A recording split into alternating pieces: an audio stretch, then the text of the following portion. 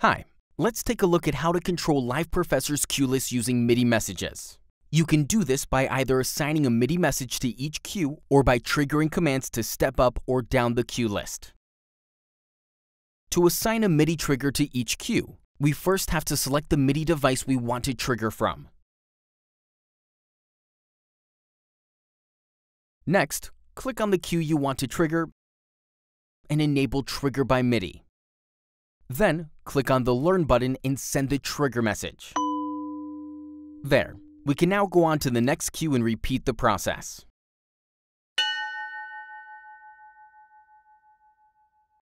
Individual triggers are great, but if you have many cues, you might run out of buttons. Or maybe you want to trigger the cues in a specific order. You can do this by assigning a controller to the Fire Next cue and Step Up and Step Down commands. I've already set up a controller in this project, so all I have to do is click on the Controller Map section and select Map. Select the controller and the button you want to map. Let's map the Fire Next command. There. And then the Step Up and Step Down commands.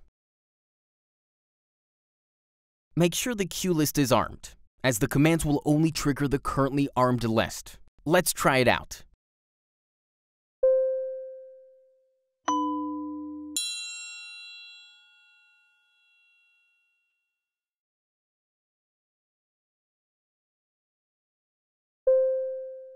You can also control the list using Midi Show Control.